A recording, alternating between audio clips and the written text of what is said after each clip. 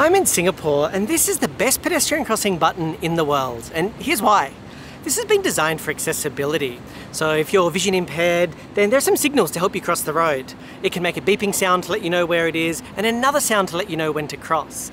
There's a tactile arrow which gives you directions about where to cross. And if you're both hard of hearing and have vision impairment, then this panel can vibrate, giving you another indication about when to go. Now you might know some of this stuff. Maybe because you live in Australia or Ireland or some other country where this is being used, because it was invented in Australia. Or maybe you watched a great video that explains this in a lot more detail. But here in Singapore, they've taken this design to the next level, and here's what they've done. To understand what they've done with the design of the button, you need to know a bit more about the context of Singapore. So Singapore is a city-state, that is, everyone lives in an urban area. Now another feature about the population is that it's getting a lot older. Back in the 1960s, the median age was around 19 years old. Today, that's just hit 42 years. And there are more and more people living into their 60s, 70s, 80s and beyond. So Singapore doesn't only have to design a button that works for the elderly, but an entire city.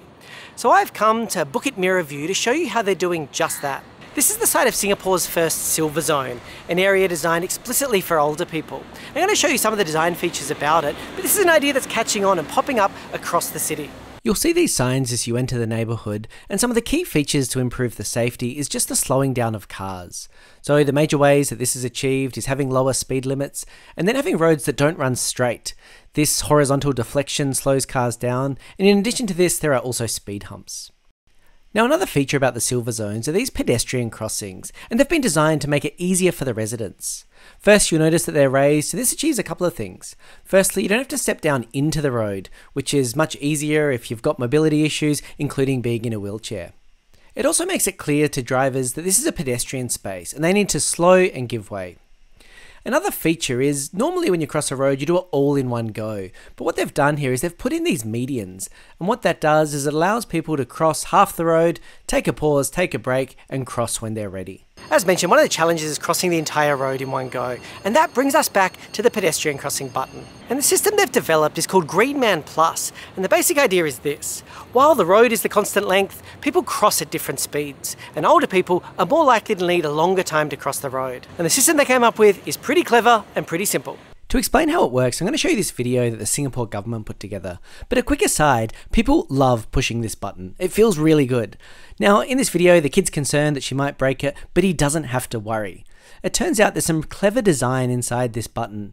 Rather than physically making contact, like most buttons, inside is a magnet on a rail. So it doesn't matter how hard or soft you push, it never makes physical contact, making this button incredibly robust. Now, back to the video. Wow, Kong Kong, I hope someone can help me cross more easily. Actually, there is something to help. The Green Man Plus. What's that? How does it work? All the Kong Kongs and Paw Paws just have to tap their concession card here. After tapping, the red light will appear. Then at the next crossing, they will have more time to cross. And the basic idea is that while the road is a fixed length, people's crossing speed will vary. And people that are older might need more time to cross the road.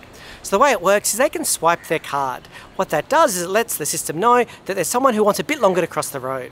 And what happens is when the light changes, they'll be given extra time. Now that time will vary depending on the width of the road, from a couple of extra seconds to around 13 extra seconds. And it's not just the elderly that might need extra time. It could apply for people with disabilities or have other mobility issues. And they also have their own card and gives them the extra time. So I think Singapore might have the world's best pedestrian crossing buttons, until I find someone who's got a better one. Thanks for watching. I've been Julian O'Shea. Please do subscribe if you enjoyed this. It's been great to travel to Singapore and explore some cool designs elsewhere. Take care.